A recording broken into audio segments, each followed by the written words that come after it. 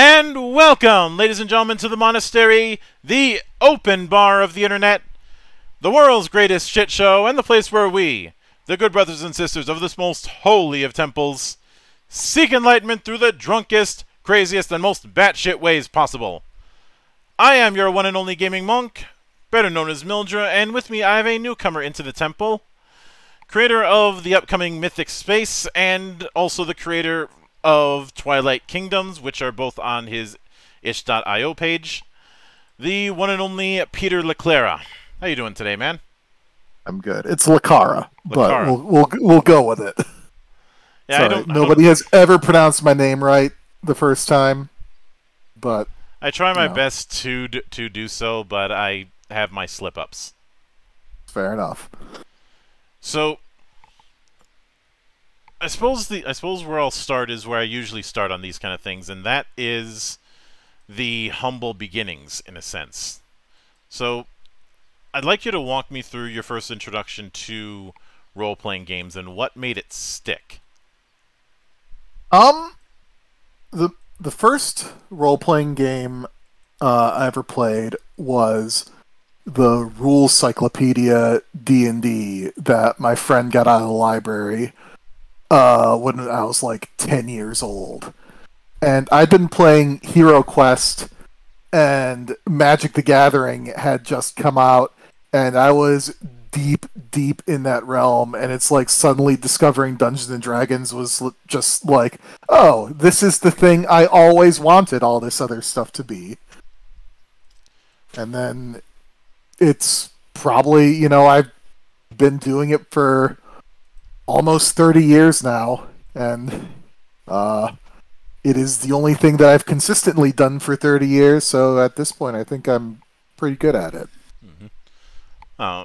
Would it be fair of me to say that even before you got the Rules Cyclopedia, you were already house ruling board games that you had? Yes. If you go back, it's lost in one of the many moves at some point, but you go back and look at that old Hero Quest rules book, you'll see all these penciled notes in there that I put in. And, I made my own version of a haunted house game that, for a school project that, was me trying to make a dungeon before I knew what dungeons were. Mm-hmm. And would you consider yourself more of... I was going to ask if you consider yourself a one system guy, but given some of the inspirations that you've listed for Mythic Space, that's obviously not the case. No, I've played, I'm not going to say almost everything because there's way too much, but I've been all over the spectrum. I played classic Deadlands, I played Nobliss, I've played RandomTalkingBush way back in the day. It's Unisystem games, Savage Worlds. I've classic Shadowrun with Fistful of Dice we were just talking about. A lot of White Wolf. I've been all over the place. Yeah, I can certainly get that. I basically grew up on RPG.net. Yeah. So I got exposed to a lot of stuff at a pretty young age. So you probably suffered through the longest review ever when Sarton and McLennan decided to review the worst RPG ever. I have read the full Fatal review, yes. Oh.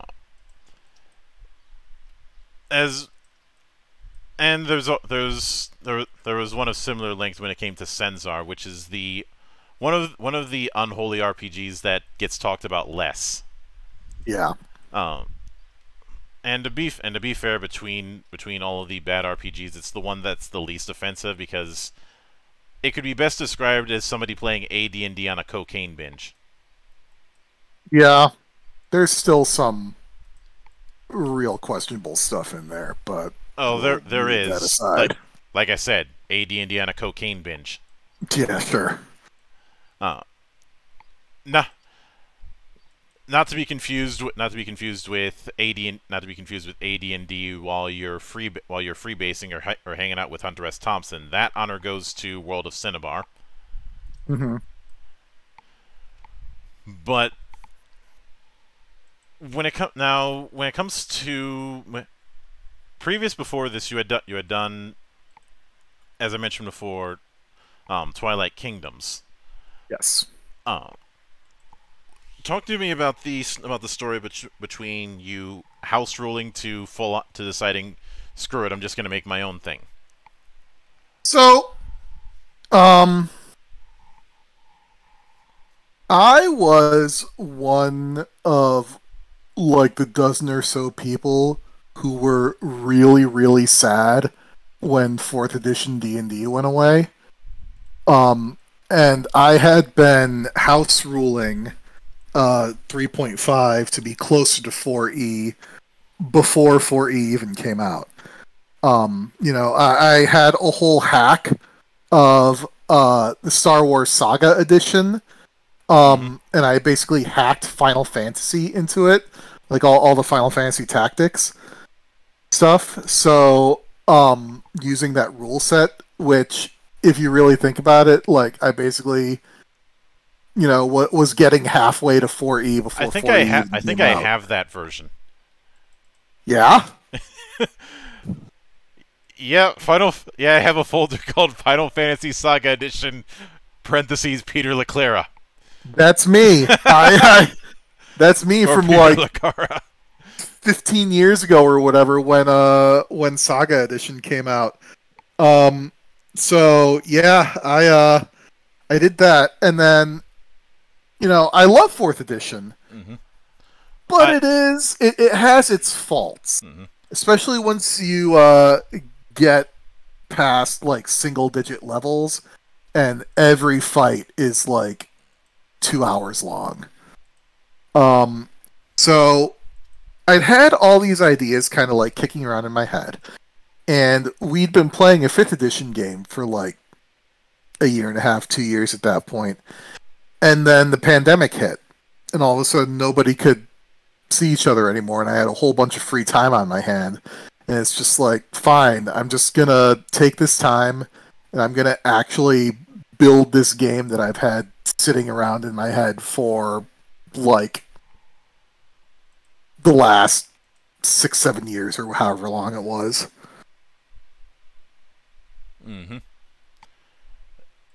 And for what it's worth, the 4th edition is nicknamed around here the edition I'm supposed to hate, but I don't because they didn't keep up on the payments or the check bounced.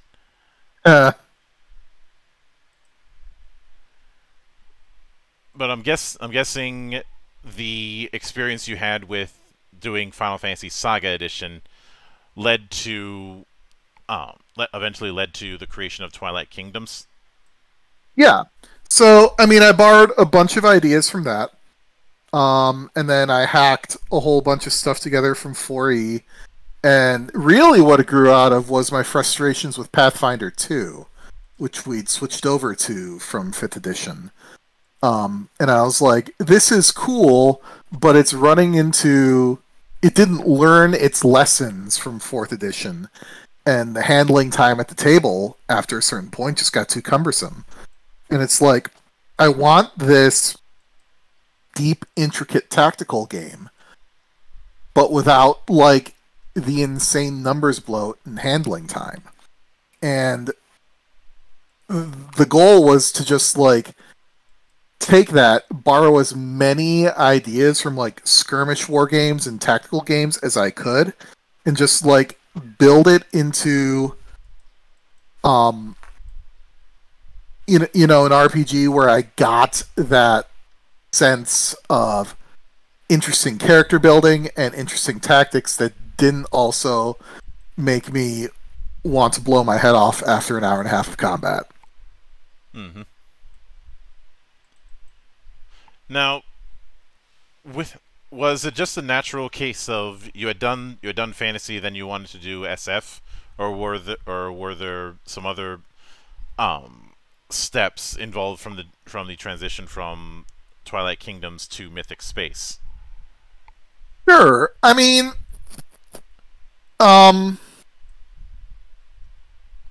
I think I followed the reverse path that Kevin Crawford took, where it's like he started with a science fiction game and then ported it over to fantasy, and I started with a fantasy game and ported over a lot of the ideas to science fiction because they're both very, very close to my heart.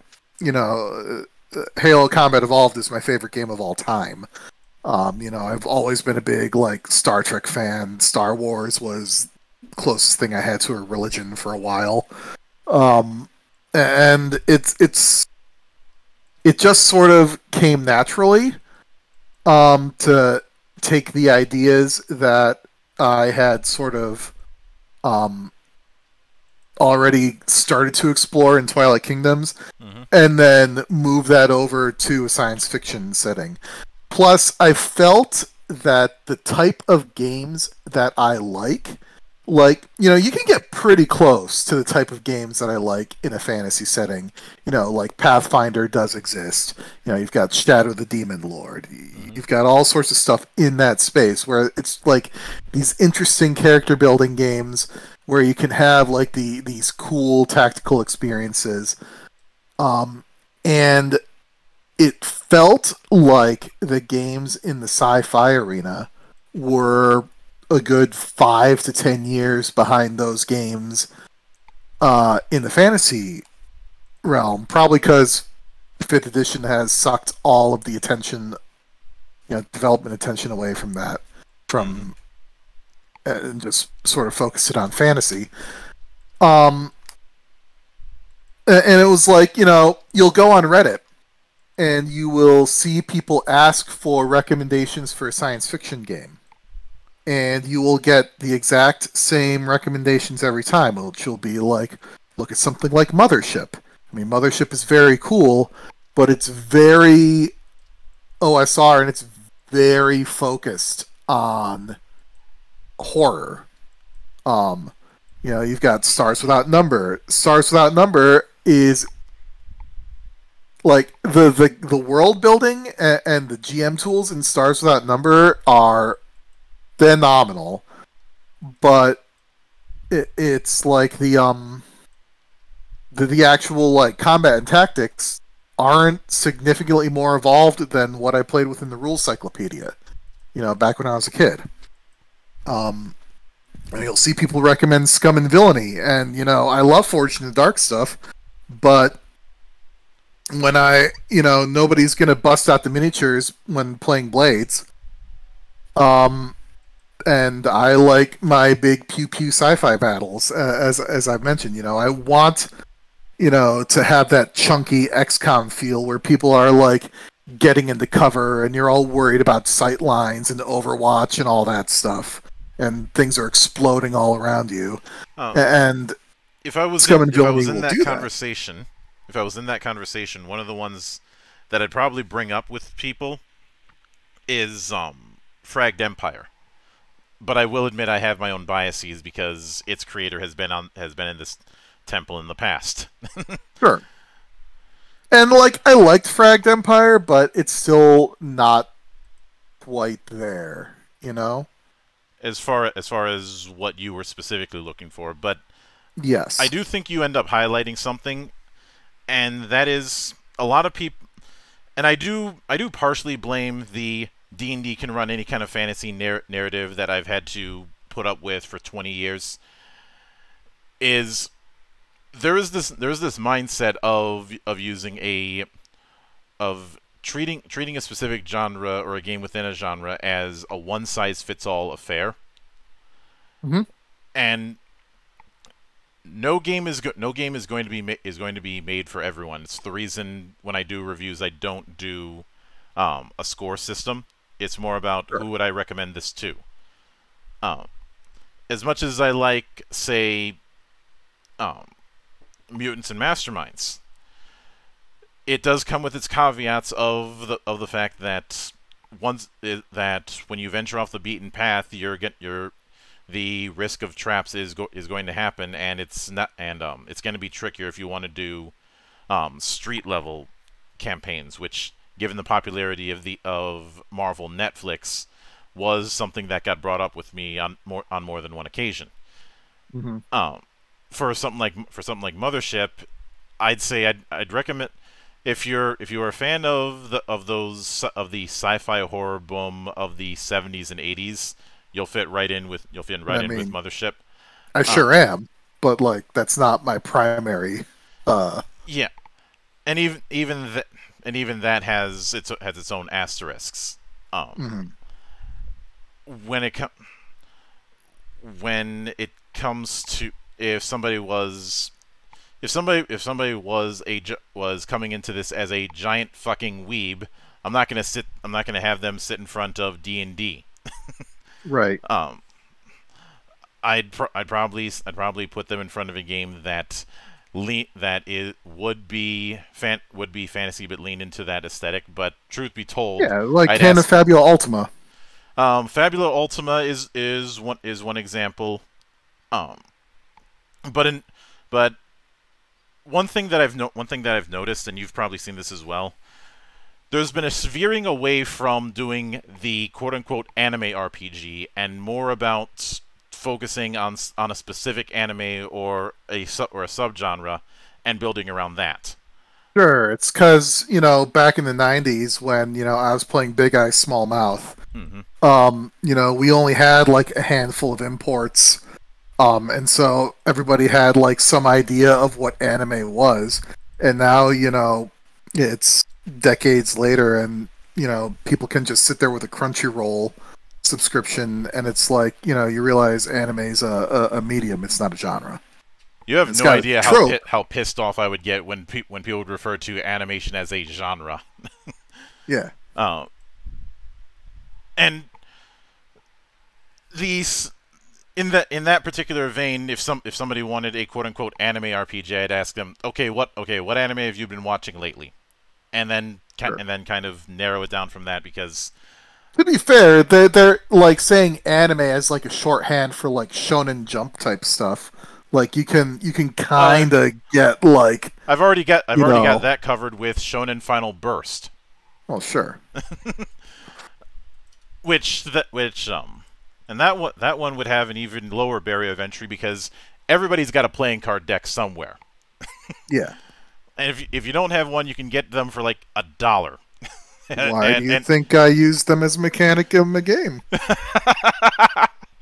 And I should note that and you probably came to this as well. Playing cards, or just cards in general, is untapped potential when it comes to game design. Whenever I bring this up, someone inevitably brings up Savage Worlds. That does not count.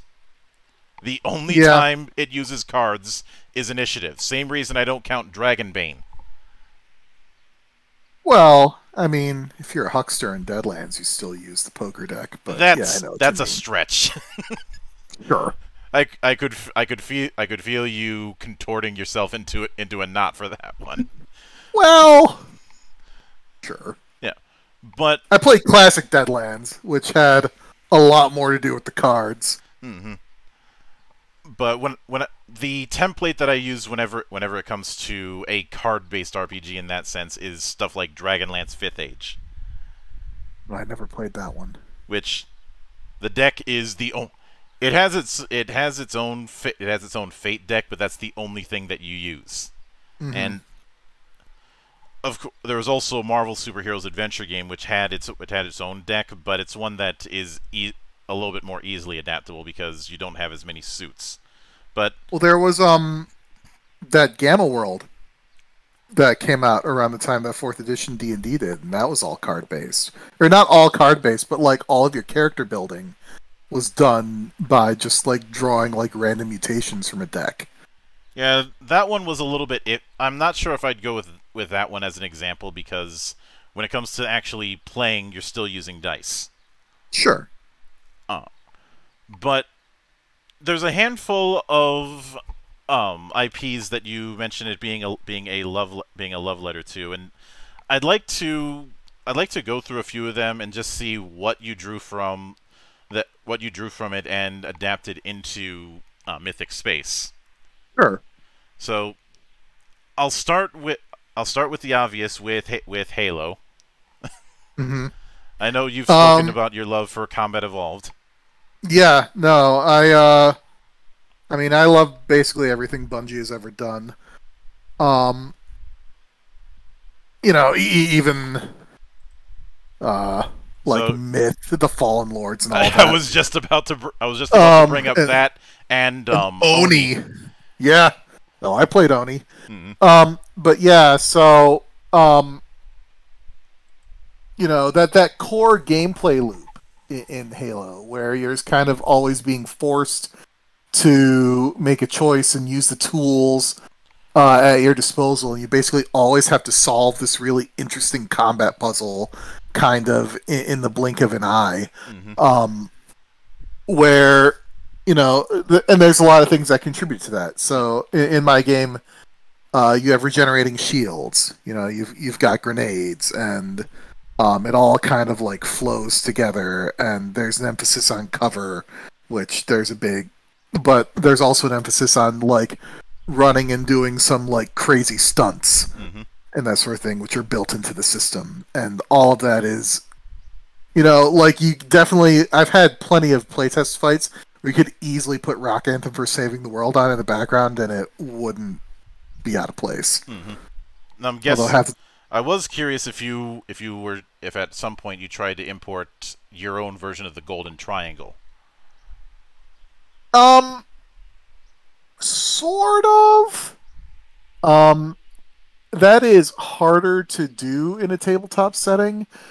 But there's, you know, you've got your primary weapon, you've got your gear, and then the main thing is that it's more focused on exploiting status effects, Mm-hmm. which is I played a lot of Darkest Dungeon 2 since it's been in early access, and that was actually a massive inspiration on me, just with the way the tokens work in that. Mm-hmm. And like that's a whole thing that I found that I could emulate Mass Effect's power combos with that sort of thing and get a lot of that same feeling. Yeah. So in that way, that's the other, you know, main game that it's so that it's sort of drawing inspiration from. So that borrowing that token mechanic gives you that same feeling of setting up and executing combos just in a turn-based setting. Mm-hmm. And since you brought up Mass Effect, I'm guessing that we're specifically talking about the combat loop that we saw in 2 and 3, and not as much the one that we saw in 1. Yeah, I mean, I love the world building in 1, but I think basically everyone will agree that the combat is kind of janky in that. It is, and there are certain classes that end up own zoning everything else. Yeah, which was an issue that would not be fixed with subsequent games. And 3, I've described 3's combat heights as a happy accident, especially on PC. On console, it played relatively standard, but because of some really subtle changes involving movement, combat ends up feeling a lot more faster and a lot more rewarding of aggression. I only ever played it on console, so. And because of the fact that everything else doesn't foster that aggression, I feel like it was something that happened on accident. Well, I played a lot of the Mass Effect 3 multiplayer, which I think is one of the best horde modes ever made. And that was a big inspiration on the game as well. And, you know, so there's certain levels where, you know, aggression is rewarded, but once you start getting to higher difficulties, you sort of have to be a lot more careful. Yeah. And the the one combat style that's been my whipping boy when it comes to Mass Effect is Andromeda, because it presented a really cool idea that it completely screwed it. It completely got in its own way about. Completely screwed it over. Described all of Mass Effect Andromeda. Yeah, but I'm specifically referring to the concept of favorites. Mm-hmm. Putting aside the fact that the class system is a blatant rip of the class system that was the class setup that was in Kingdoms of Amalur. I mean, you have the Trinity, and you have the Universalist. It's You're allowed to steal mechanics. Yeah, you are. It's just playing one, then playing the other. It's something I couldn't unsee. Sure. Character building was not the problem in Andromeda. It was basically everything else. Well, the funny thing is, there was a poll that was done on whether or not they either go to the next game either focuses on a whole new galaxy or went into the First Contact War. In hindsight, I think a First Contact War game might have been more interesting. You know, one that... I'm not sure that I agree. I get tired of prequels.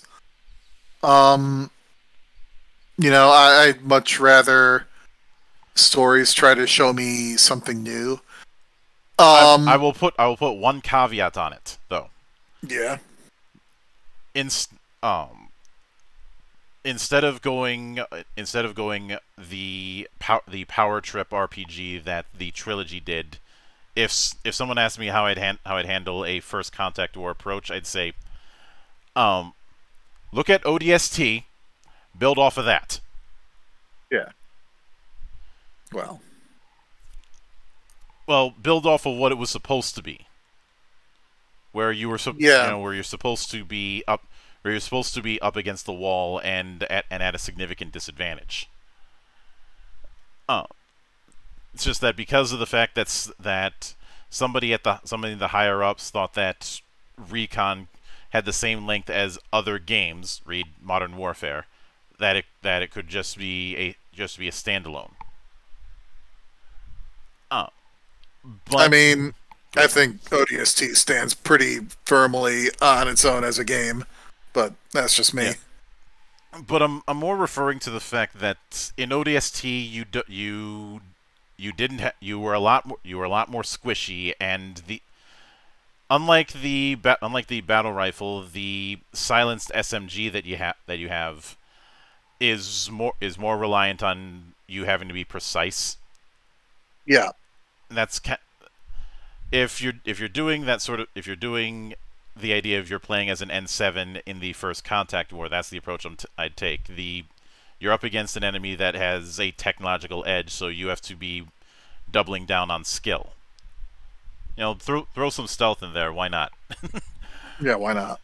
But one of the other things I saw that was on the playtest that was mentioned as an inspiration, oddly enough, was 13th Age.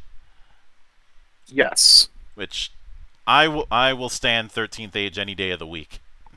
I mean, yeah, 13th Age is great, but it does have some of the complaints I have with 4th edition with the numbers bloat, but it's got a lot of really great ideas in it, some of which I have proceeded to rip off. Like the backgrounds. I think backgrounds are brilliant.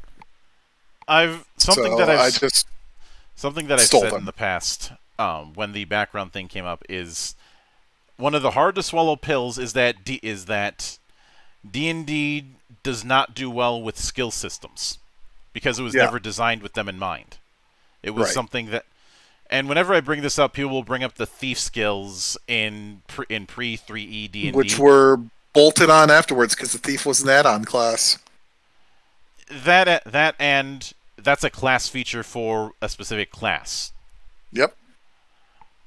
Putting aside the fact that it's using percentile when everything else isn't, also annoys the hell out of me. I like a little bit of universality with how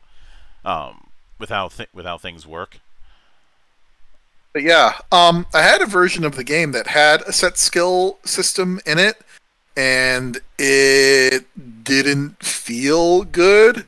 Mm-hmm. And then I had a system before that where you got to make up your own skills, but they all had to just be like a verb. And that also had some weirdness to it, and I was like, man, I'm sitting here trying to reinvent backgrounds. Why don't I just use backgrounds? They're way better. Mm-hmm. But one thing that I find interesting is the use of aspects and tactics. Yes. What prompted this whole choose two of each approach that you have with that? So my other favorite game of all time after Halo is Final Fantasy Tactics. Mm-hmm. And Final Fantasy Tactics is, you basically pick two classes and you smush them together. And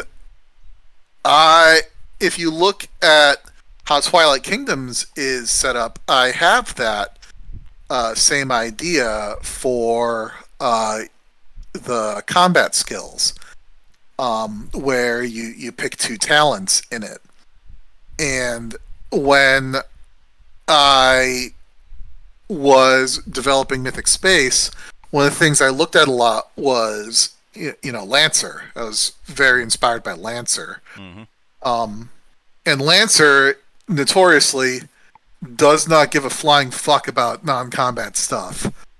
I mean, it sort of does, but like that is not why you are playing that game. You are playing that game to build your cool mechs and blow stuff up with them.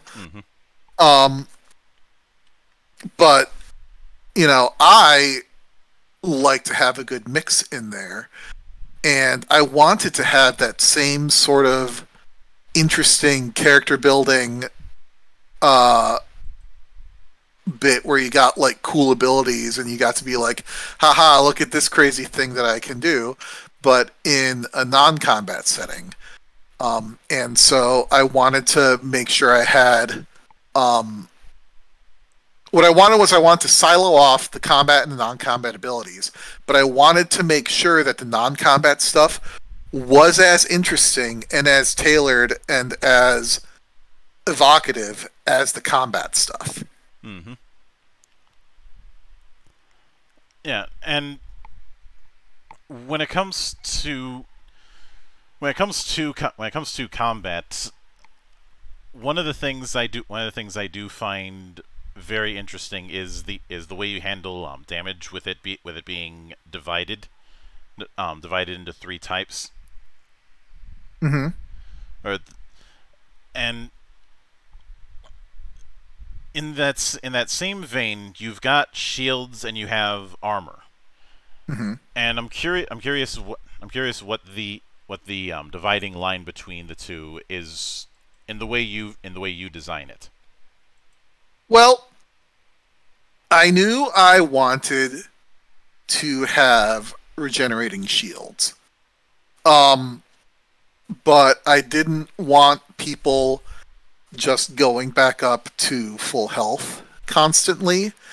And I wanted to have, some of that logistical problem where, sometimes you'll get through a real tough firefight in Halo and you'll have that one red pip of health left and you've got all your shields, but you have to be real careful for a while you scrounge around for a med pack.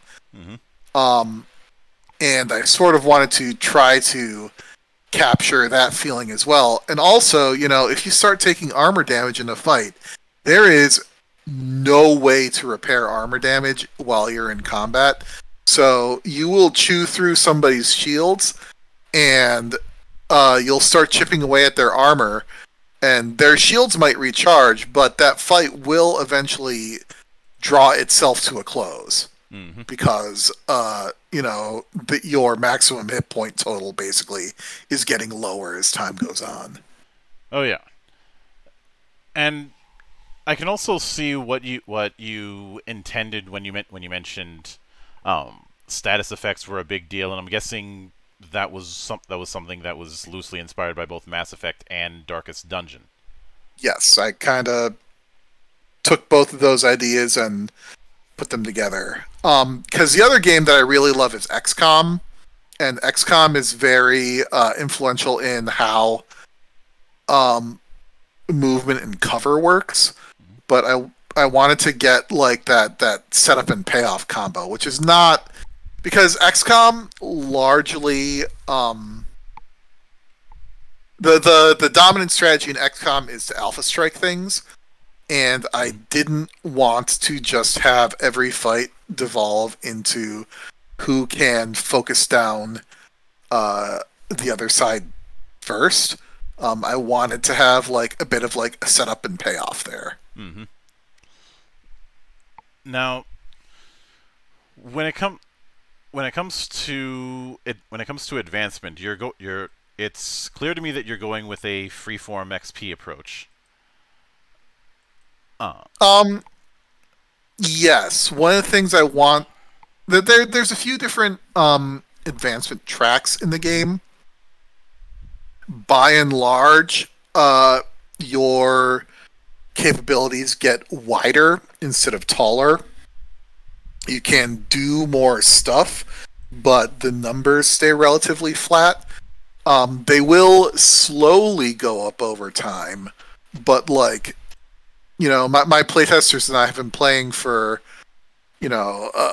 over a year at this point, and they've had like 2 or 3 attribute increases.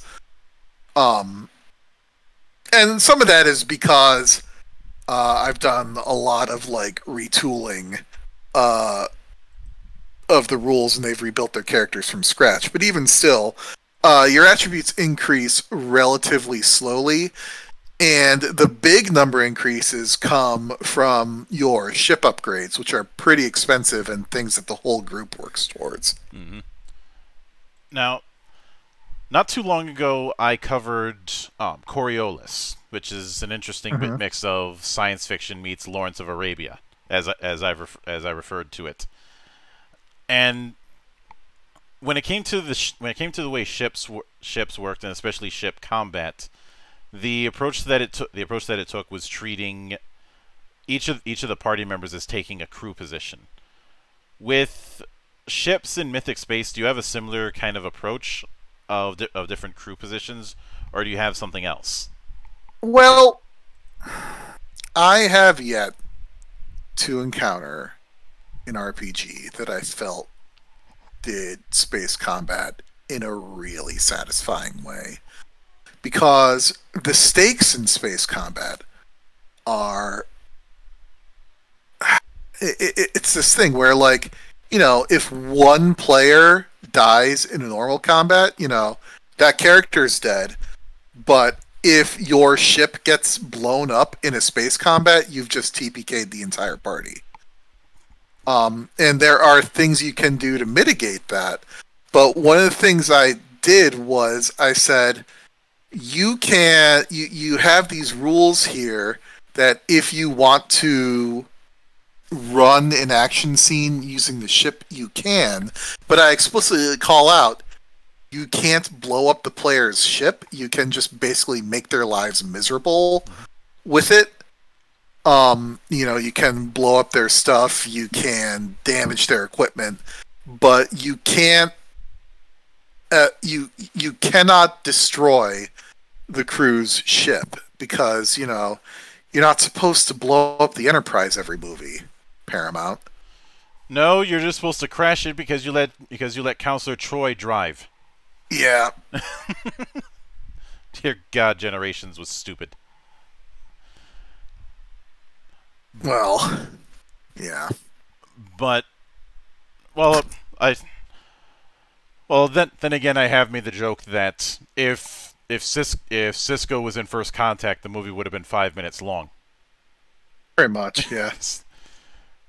Mostly because Cisco would have shortcut a lot of next generation plots. Yeah, some of it involving punching because, well, Q. Well, the joke I often use is Q showed up on the Enterprise and hounded Picard for years. Q showed up on DS9 once, got punched in the face, and never showed up again. Yeah.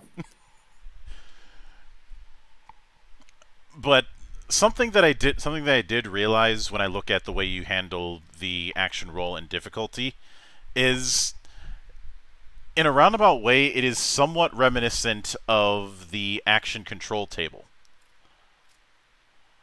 which is the system that was used in Marvel Phase Rip, more recently in stuff like Ascendant. It kind of got dipped into in Bash. You are naming a bunch of games I haven't played. Interesting. But the reason why I say that is you have the degrees of success or failure based on the D20, and the threshold for those successes varies depending on the tier of difficulty. You know, standard 10 to 19, 5 to 14 on easy, 5 to 24 on hard, and so on. That is very reminiscent of that act table.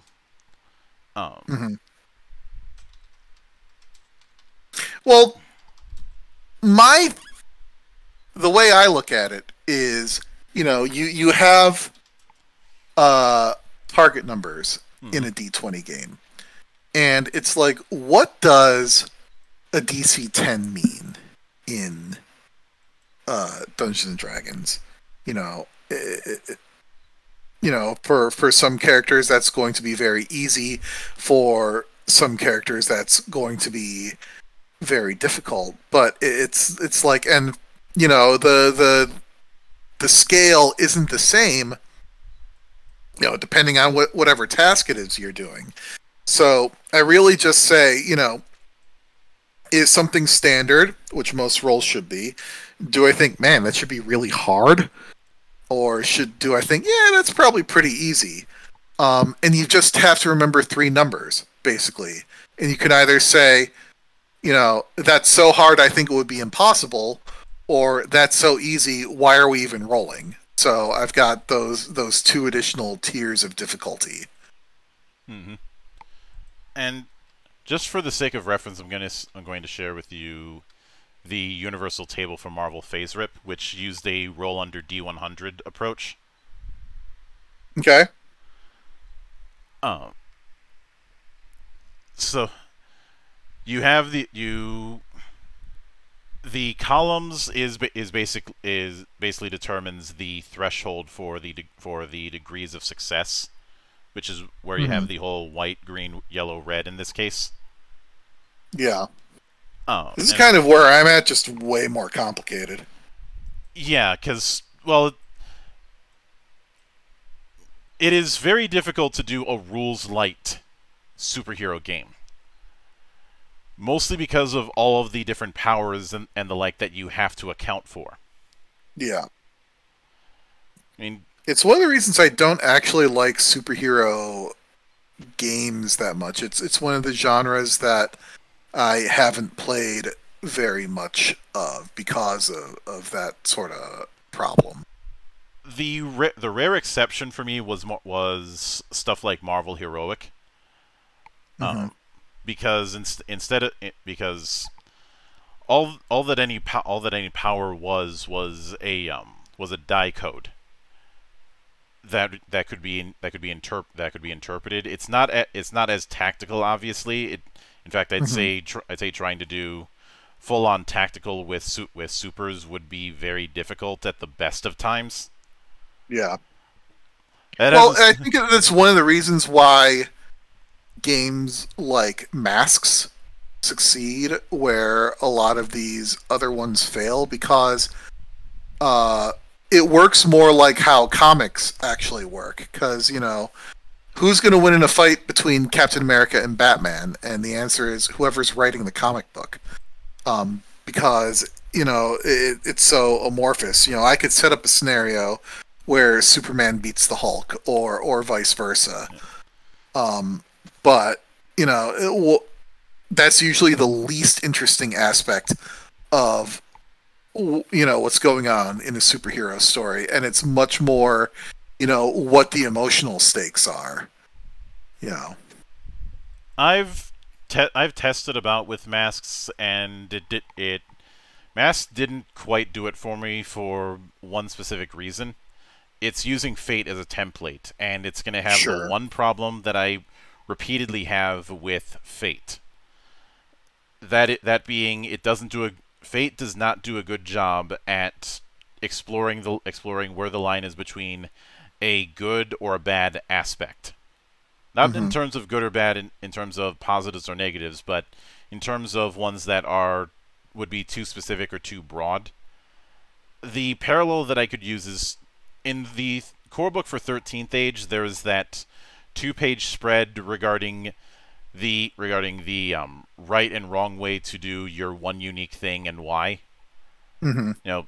The one unique things that are good ideas, ones that might be pushing the line, and ones that are absolutely not.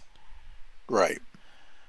And there is, when you're giving both players and GMs a blank check, which is what aspects or one unique thing or descriptors are going to be, that's a line that I think you have to establish.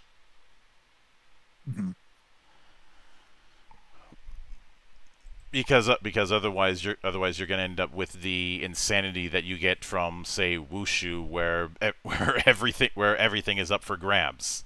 Yeah, played a Wushu one shot one time, and I was like, wait. And one of the players was like, literally, you just keep talking until he has held up enough fingers that you get the full dice pool. And then I was like, oh, yeah, I guess that is the entirety of the mechanic, huh? Yeah, but by the way, I did see some of the bullet points that you put in the. You'll probably like Mythic space if you've ever and some of those made me laugh, like the pausing a Halo LAN party. Yeah, that's a very specific experience that I have had a surprisingly large number of people be like, wow, that's such a deep cut, but it is laser focused to my adolescence. And I was like, yeah, man, you described my entire existence when I was 16. I used a LAN party so that I had cover for what was either the best or the worst prank to ruin the proms of 3 high schools in the span of 2 days. Okay. It sounds like there's a story there. It mostly has to do with me finding specific ways to mess with the prom king and queen, as well as replacing the music for the dance with the sound of vuvuzelas. Oh God! Like imagine hearing the sound of a vuvuzela playing on a PA for minutes at a time. That might be too evil to contemplate. I think there was one case where I locked all the bathrooms except I locked the doors. I had the doors locked to the bathrooms except for the ones on the highest floor. So you had to go all the way up if you needed to go, and then go all the way back down. Are you sure you're not a supervillain? There has been debate on the matter, especially since, well, for one of them, this was shortly after that whole butterfly voting fiasco in Florida. I messed with the voting for prom king and queen, so it tied like 3 or 4 times, and they had to keep redoing the whole thing. Wow. Like, the practical joke is an art. And the best way to do that kind of art is to be willing to do what other people won't. But of course, at the time all that went down, I was at that Halo LAN, pissing everybody else off because I was abusing BXR. Yeah. I was even worse with Battlefield because I had the tendency to put claymores at the top of ladders. I'm gonna go back to my supervillain question. And I knew when I do think you might just be evil. I can't say that's the case. I have had people I have had people ask if the song "You're a Mean One, Mr. Grinch" was sung about me. Yeah. But I also when you had pointed out, hey, could you run Traveler with D&D 4e? We're kind of disqualified from Traveler because you don't die during character creation. Yeah. Oh. Funny story. I have actually never played Traveler, but I have heard enough Traveler stories and just absorbed it through osmosis that, I felt like I could write about it. And it's more, no, nobody's ever thought, can I use D&D 4e to run Traveler? But it's just like, it gets that point across that it's like, it's this cool space sandbox where you tool around the galaxy in a ship, but then you also get, do the 4E thing where you bust out like a miniature little like tactics war game every time you try to get into a fight. Yeah. Also, I'm not disagreeing as far as on the question of Garrus being best option when it comes to Mass Effect. Yes. I mean, so my personal choice is I always pick Liara, and then I hook Garrus and Tally up. But I object. So my heart is there, but in my head, I objectively know that Garrus is the best romance because he's also the best bromance. But it is funny that you bring up Lancer because one of the things I've talked about when it comes to Lancer is as much as I like it, and this is a pattern I'm beginning to notice with a lot of folk. Trying to adapt Lancer into anything but its setting is like pushing a boulder uphill. Yes, Lancer is very cool, but it is very much itself, and it doesn't want to be anything but itself.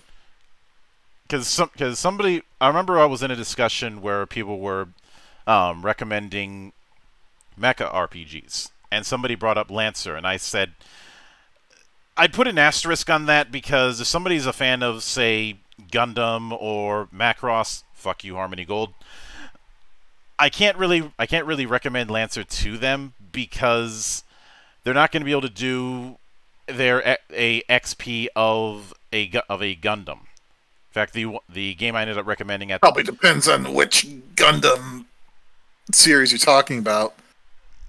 Even then, it's still a stretch.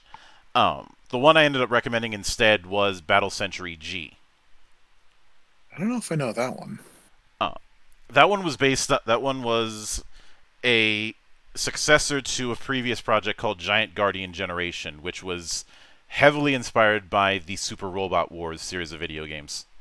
Okay. And it's got along with its companion book Battle Century Z. There's enough there where you can have a degree of tactics and a degree of customization without going full Mechton Zeta, which I love Mechton, but crunch be thy name. Yeah. You can do something. Well, I feel like that comes with the territory with mech games, but maybe that's just because BattleTech poisoned my brain at a young age. I consider Battle Century G to be crunch medium.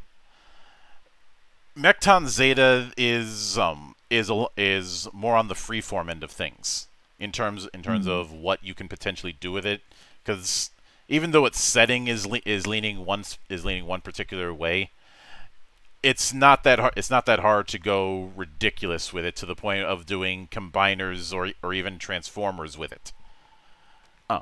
So there's a little bit of the universalist DNA in how Mechton Zeta works when it comes to its mech creation, and that comes with its own costs.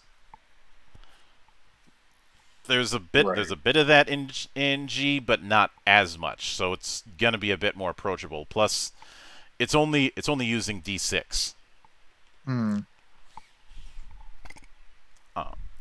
Though it does have a tension system that isn't too far removed from the escalation die, so full circle on that front.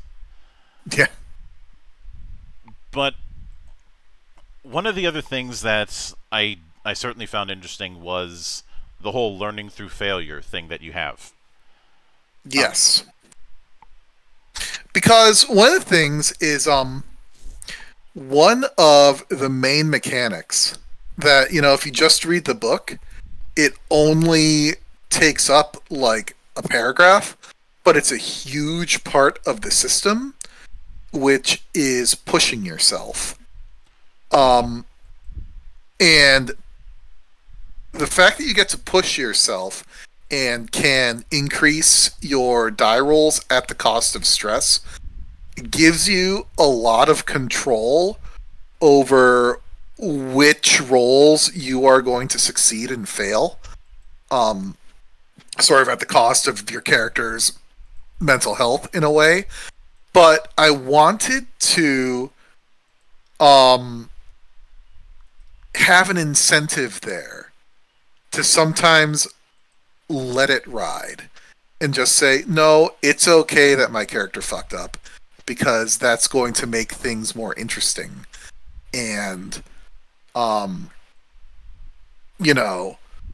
it's like that classic example of like Han stepping on the stick when he's sneaking up on the stormtrooper so that the Battle of Endor can happen. Mm-hmm. And I wanted it to feel like, it's like you have this choice over which roles you're going to succeed, and nobody's ever going to choose to fail unless you give them a reason to, even if it would make a better story. It's like players will optimize the fun out of a game if you give them the opportunity to. Mm-hmm. So you want to kind of nudge them back into the direction of where the fun is. Which I can certainly get behind that. Now, when it comes to one particular question that ends up getting brought up whenever you're dealing with games that have advanced tech is it a case where firearms and ranged combat rules the day, or is there a place for getting in close? So if we're talking realistically, no. Well, obviously not realistic, but right. But we're dealing with so here's the thing. My game is not designed to emulate, what combat in a real world situation is like, or what I think combat in 500 years will be like. Because, I don't think dudes 500 years in the past would have any concept of like drones or missiles or anything like that. We as a species are terrible at predicting theaters of combat in just the next 5 years, let alone the next 500. Yes, so my game is written to emulate the way that combat works in video games. And if we're going back to Halo with the Golden Triangle, then yes, there's absolutely, incentive to get in close and, punch someone in the face. Mm-hmm. Obviously with Halo, and especially Halo 2, the big reason you'd want to get in close is it's a good way to really mess with people's shields. That's why BXR was so infamous. Yes. And of course, there's also the whole thing of how ridiculously powerful the energy sword is, but the fact that you've got to get in close, and if you miss, you're really vulnerable. Yeah. Well, you'll notice all the options in my game that you have to get in close for are all the highest damage options. Mm-hmm. So you've got that sort of a risk-reward trade-off there. And in the same vein, I remember when people were complaining about the pistol in Combat Evolved being OP. I actually defended the pistol. And the reason I did is because even if anything's going to go down in 3 shots with that thing, you have to lead your shots. Sure. I think... well, you know, the thing that the people had the problem with the pistol is that it doesn't match the fantasy of the pistol. Because people didn't have a problem with the DMR in Reach. And the DMR in Reach is basically just the Halo 1 pistol. Just, they turn it into a rifle instead. So it's more the fantasy and the imagery doesn't match up with the mechanics there. It's ludonarrative dissonance, you know, which is everybody's absolute favorite phrase. And to be fair, when it came to Reach, I had bigger problems than the... As far as the DMR problem, it honestly depends on what map you're in. Some maps it becomes a power weapon. Some maps it becomes powerless. Yeah. But the bigger problem they had was armor abilities. Sure. And just in general, Bungie's attempts to try and put a 4th pillar into the Golden Triangle. You ended up with one of two options. Either A, stuff that didn't really impact as much, and I wouldn't miss if it wasn't there, like say equipment in 3, or you have stuff that is getting in the way of other mechanics, like armor abilities. Right. They didn't really get adding a 4th pillar right until Destiny, and even then it took them a long ass time to get there, to get all the supers balanced, and even then maybe they're not. Who knows? Yeah, not really. But now when it comes to the full page count of Mythic Space, what are you shooting for? It's pretty close to 200 right now. Which I feel is, you know, it's a pretty good length. You know, you've got enough there for, you know, you've got all your character building options and rules, and then you've got the GM chapter, and then you've got the antagonists, which take up, you know, a quarter of the book by themselves. Like, a quarter of the book's just like a monster manual. Mm-hmm. Because, you know, I think if you're going to have a combat game, you need to have cool stuff to fight. And in many ways, you know, like, settings are defined by their villains. Yeah. You know, that's where the conflict is. And speaking of that, one of the interesting things that 4th edition had that only a couple of games I can think of have dipped into was the idea of NPC roles. Mm-hmm. And I'm curious if you are considering dipping into that concept for building encounters. Yeah. I mean, if you look at the bestiary chapter, or the antagonist chapter, there is a role assigned in the description of each stat block. Mm-hmm. So, you know, you can certainly sit there and pick out, you know, like 2 troopers and a support character and like an artillery character, and you would have a pretty good encounter.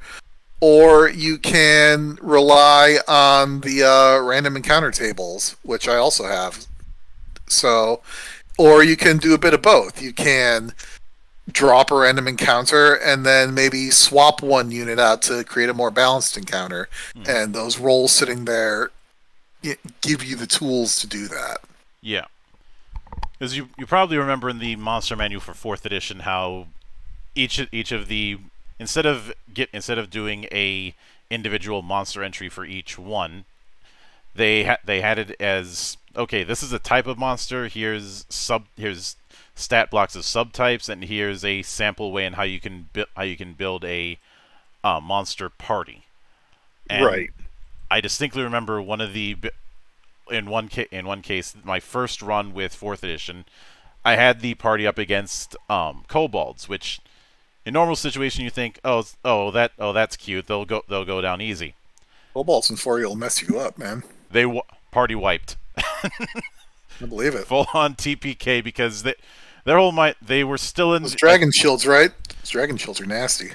It was the combination of both the dragon shields and me really abusing shifting. Yep, shifty is an OP ability. And they hated the shifting until they started using it themselves. Mm-hmm. Because nothing's gonna really piss off a melee guy than being unable to get into melee. Right. So next time around, instead the fighter, instead of going with sword and board, he went with sword and poke. Which honestly is an underrated strategy in a lot of fantasy games.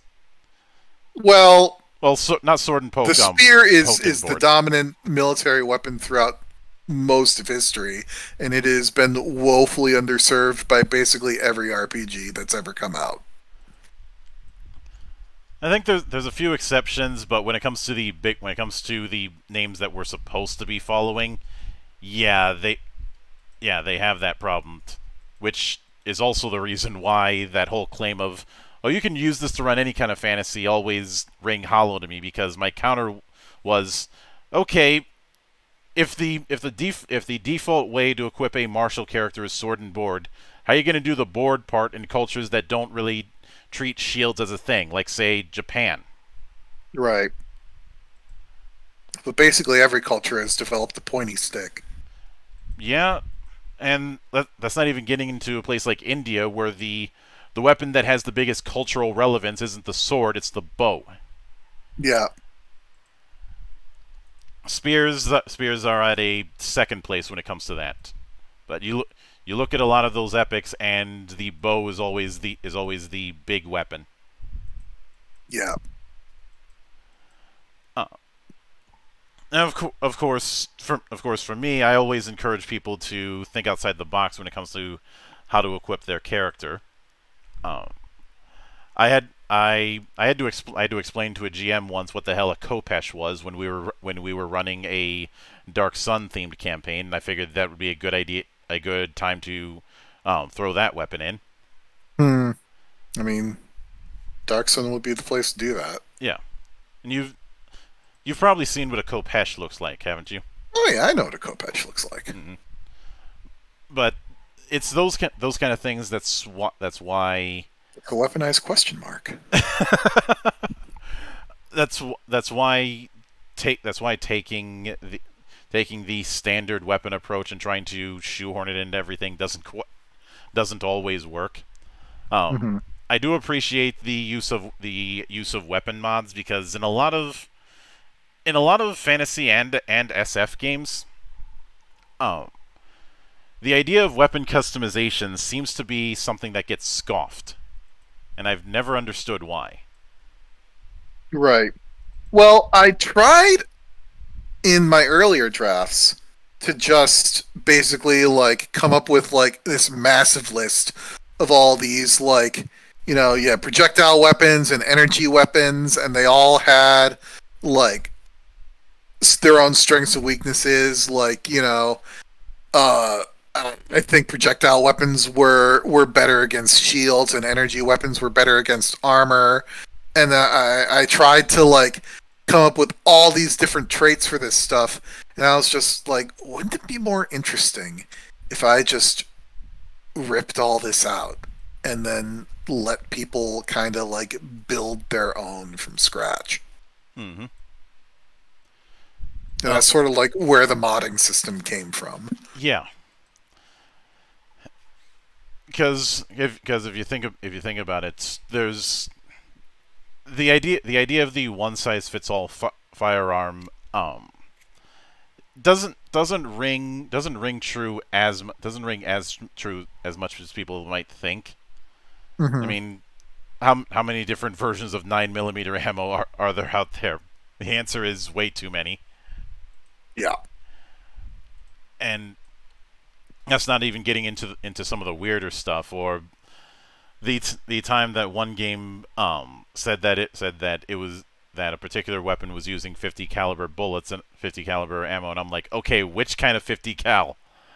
Because depending on which one you're using, if you're putting that in a handgun, I have questions. Yeah, you're gonna have a bad time.